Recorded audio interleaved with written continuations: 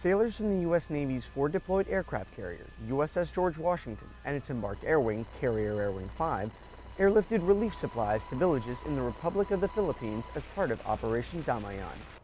There are multiple places where in the morning we all get individual tasking. Using the helicopters from both of its squadrons, the Saberhawks and the Golden Falcons, as well as the C-2 Greyhounds of the providers, George Washington has delivered over 3,255 gallons of water, 25,000 pounds of food, and 2,600 pounds of general supplies since arriving on scene November 14th. It's been really rewarding. Helicopter pilots, we look forward to doing this exact sort of mission.